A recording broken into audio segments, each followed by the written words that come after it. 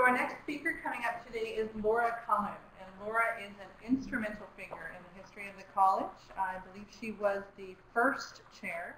She has absolutely an ongoing leadership position at Langara, continues to be a key partner with the college, and without further ado, we're going to hear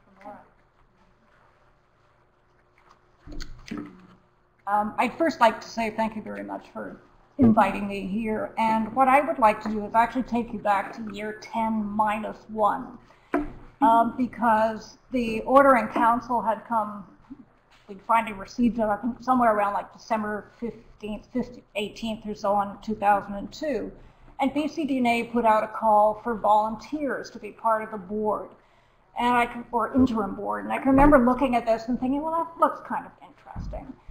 And so, you know, beginning of early January, I head off to this meeting, and my husband says to me, "Don't volunteer to be chair."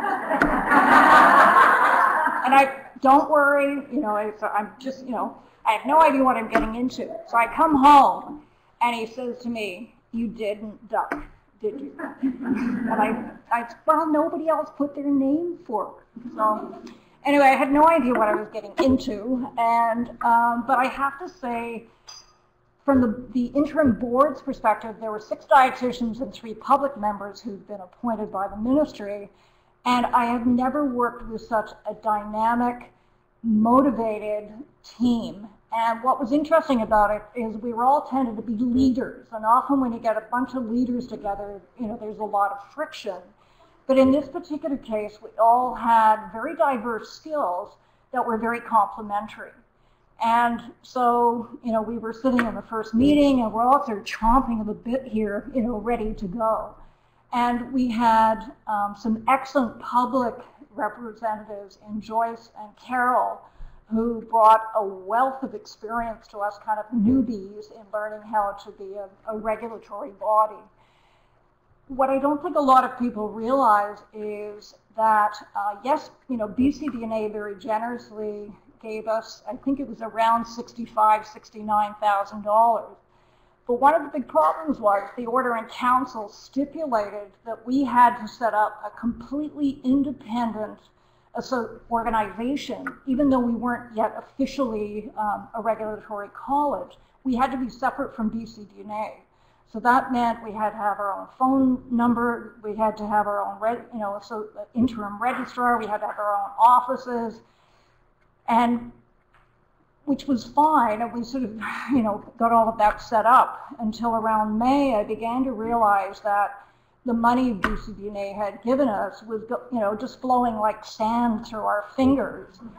And, you know, luckily, you know, I sort of started crunching some numbers and realized we actually needed $250,000 to start up the college. 69 or 65 wasn't going to go very far.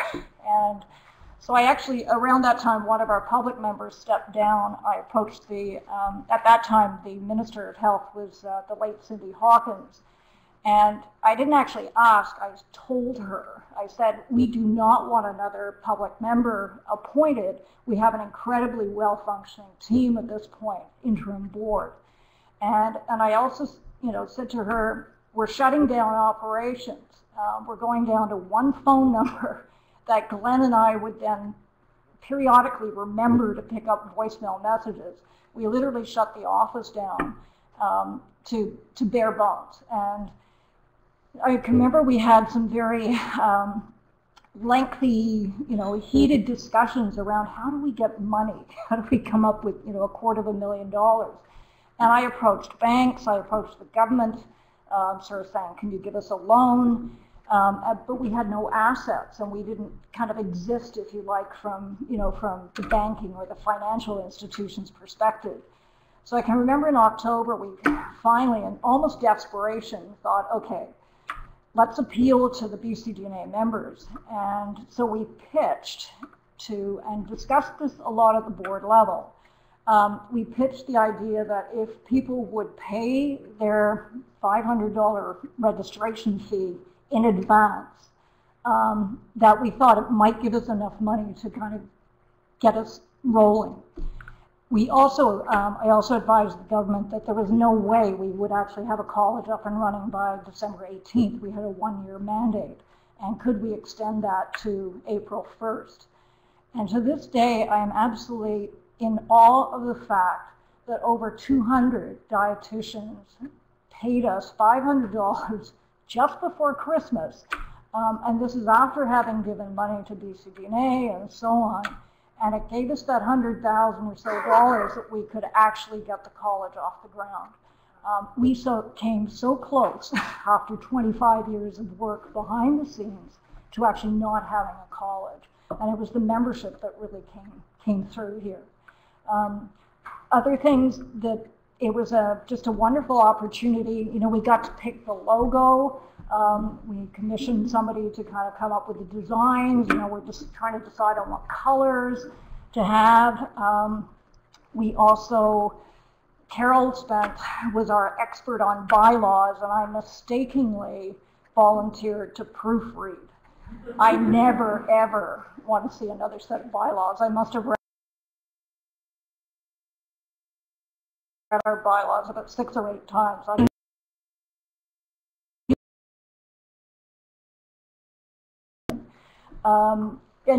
And one other thing actually Monica reminded me of is we made the decision that we thought it would be a kind of a nice touch if the board chair actually signed all the certificates for registrants, not thinking that I signed almost 1,000 of these. Fern used to drop them off to me at Langara, about 150 at a time. And I tell you, after about doing 25 or 30 of these, would sit there and think, what on earth is my name? You know, like I was, it was, and I had, you know, I was developing carpal tunnel and, you know, the whole thing. Anyway, it was an incredible experience. I don't regret a thing. I'm just really thankful that I've actually been able to be part of setting up something and creating a whole entity. And just one of the last things I wanted to share with you is when we had our first board meeting, it was initially facilitated, and after the morning session, a number of us were saying, let's get rid of the facilitator and get on with this here. And we sat around and sort of discussed what's our mission statement going to be for the next year to get this board up and running. And I can still to this day remember that we came up with doing it right, from the first. And I think we've adhered to that. I'm really pleased to see where CDBC is these days, that we're still creeping towards our $1 million reserve fund. That seemed, almost unattainable 10 years ago.